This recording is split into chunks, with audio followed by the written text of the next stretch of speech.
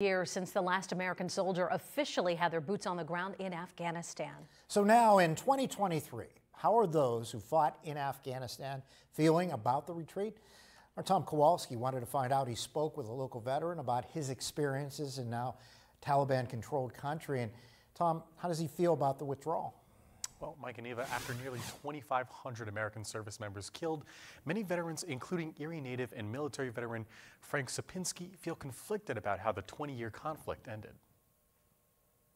On August 30th, 2021, the U.S. military completed their withdrawal from Afghanistan, ending a 20-year war. Over $2 trillion was spent, and an estimated 800,000 service members served. Frank Sapinski was one of those soldiers. I first arrived in Afghanistan in late November, early December 2001 with an Army Reserve unit here from Erie, Pennsylvania, the 542nd Force Provider.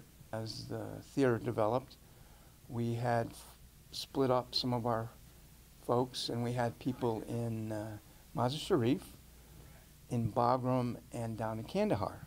Sapinski says while he feels military superiors could have made the withdrawal much cleaner, he's glad we got American troops out of Afghanistan. At a strategic level, I can't say what the planners were thinking. I'm glad that we no longer have any more of America's sons and daughters in harm's way.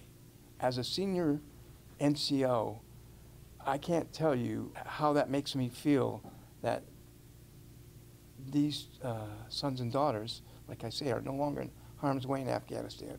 But with the Taliban now in control, what does Sapinski have to say to other veterans who may feel that their service was in vain? We had to pull the Band-Aid off quickly. If we pulled it off slowly, we were still going to keep bleeding.